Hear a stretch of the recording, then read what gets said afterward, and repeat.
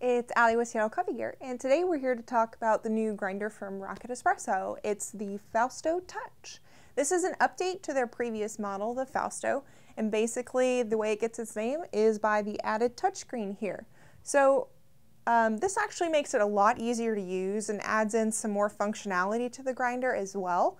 One of those being it has 3 doses instead of 2. And it also gives you a manual option, which is really useful and something that wasn't available on the previous version. We'll get into the menu, more like a deep dive here in a minute, but I want to go over some of those specs for you. It has 65mm flat steel burrs, which is really nice. That's going to be pretty big, so they're pretty consistent and really nice for home use.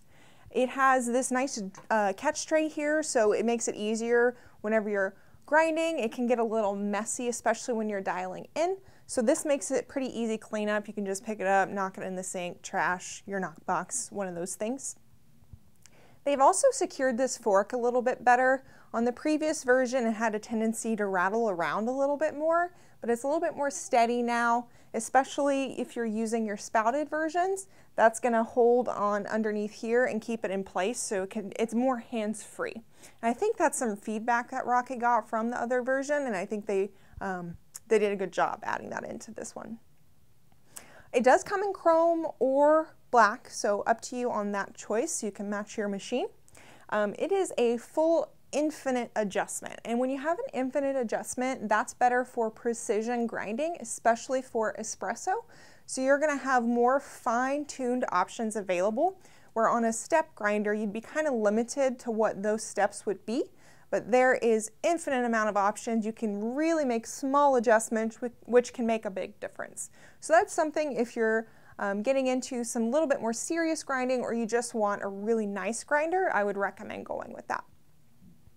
Now, this grinder is actually manufactured by Eureka for Rocket, so it's going to be kind of similar to some of their models as well, and you'll notice that. But overall, this is probably more like their Atom 65, and we'll probably do a crew comparison on that later, so just stay tuned. Overall, this grinder is a little bit quieter than the last one, not as quiet as some of those Eureka grinders, but it does have a pretty low sound. I'll go ahead and grind that out for you so you can get an idea. But a lot of this grinder's features do lay in the menu, so when we get into the deep dive, that'll be useful. Oops. Zero this out. I'm going to pull a shot too, just so you guys can see. And this is the bottomless, so it's not going to fit on there exactly as well as the spouted ones would. I'll do my best to do hands-free just to see. Here we go.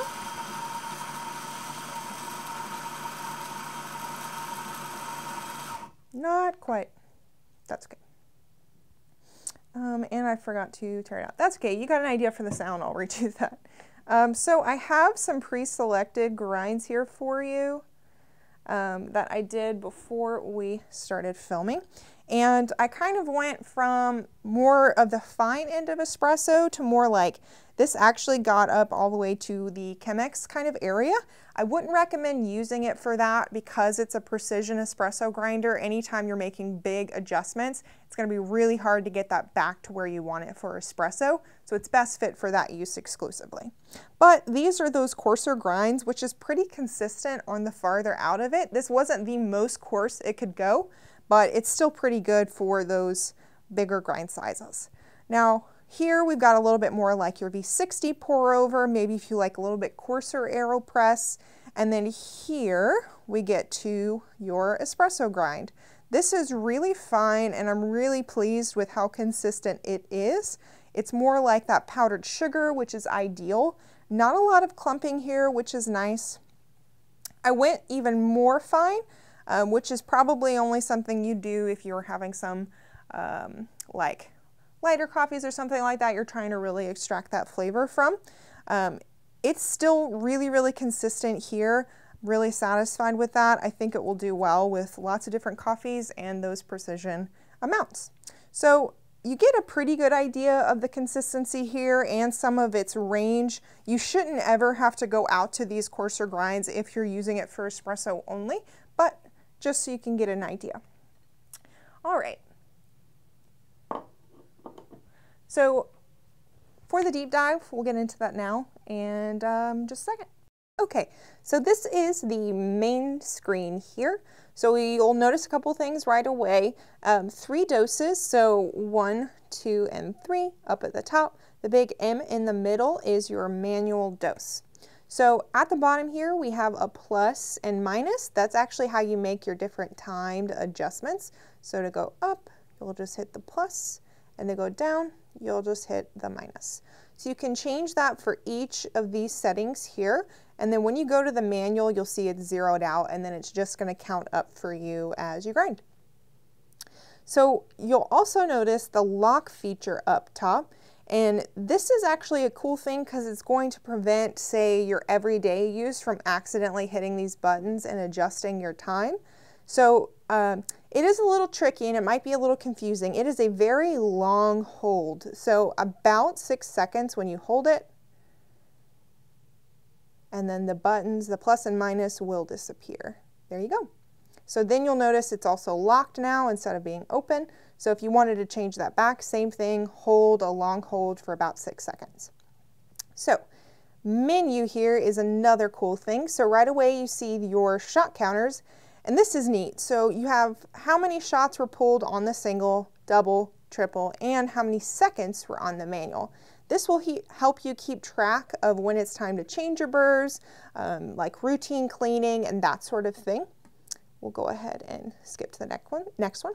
So you can adjust the brightness on this as well. So if you're light sensitive, oops, sorry, go back. If you're light sensitive, down, or if you like a real bright display, up.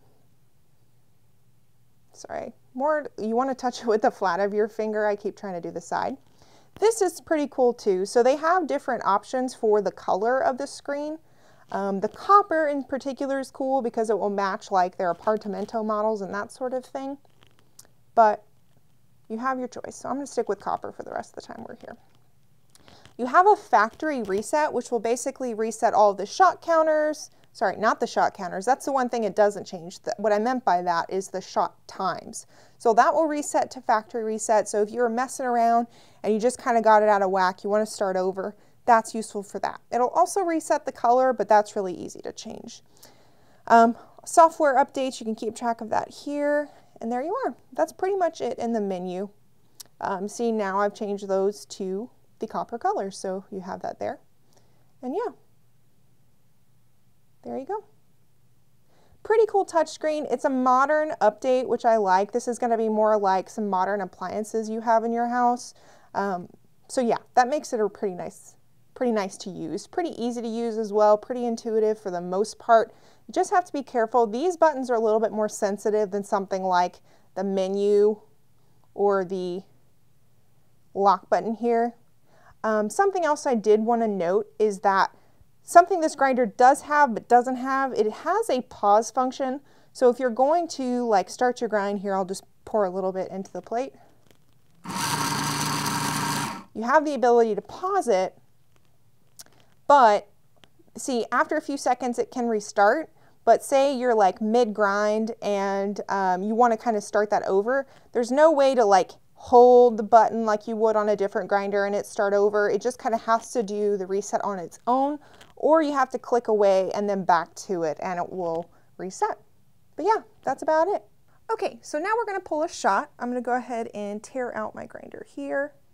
I tried to set this up to be precise. I'm going for a target of 19 grams in, but I didn't test it because I didn't want to run out of coffee. So at 6 seconds here on the double shot button.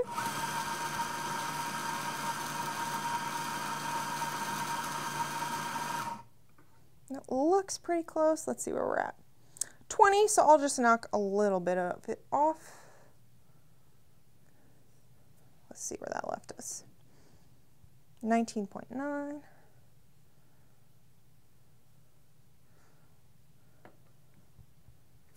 It's 19.3, which is pretty close. Usually I'd go for like within 0.2 of a gram, but I think it will be fine at 0.3. Perfect. Beautiful. I've got the Giotto Evo R with timer here.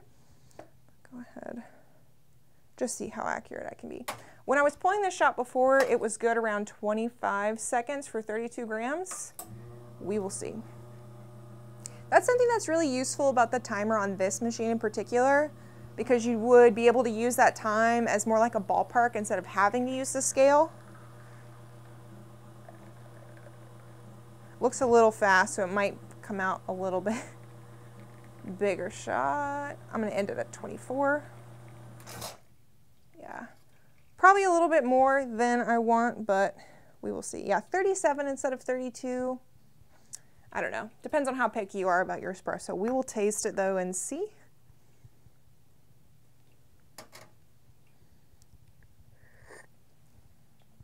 Oh yeah, so this is the Batdorf and Bronson Holiday Blend. It's like really nice, kind of dark, which I like during the winter. It's a little bit more like a warm you up, get you ready to go. Kind of more like a punch in the face, which some people really like for their espresso in particular. I think this would be really nice in a milk drink. It came out really smooth, even though it was a little bit over, so that's nice. Yeah, nice spice note. I'd love this in a mocha. I would recommend trying it. There you have it, the new grinder from Rocket Espresso. Don't forget to like, subscribe. We'll see you next time.